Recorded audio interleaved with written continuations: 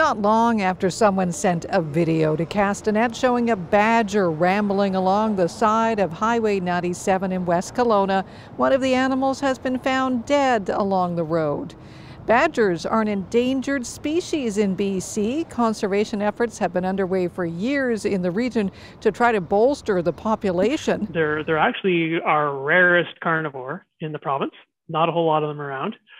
In the Okanagan, they're quite rare in the Okanagan because there's a lot of people and a lot of highways in the Okanagan, and they don't fare too well when you get those two things combined. So we think in the Okanagan there's probably less than 50 in total.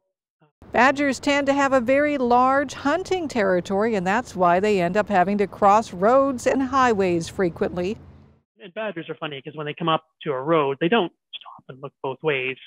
Badgers are they're a member of the weasel family, and they have really big egos. And so they don't think that anything is going to hurt them. So they just kind of go across, right? It doesn't work out well when it's a Mack truck barreling down on you.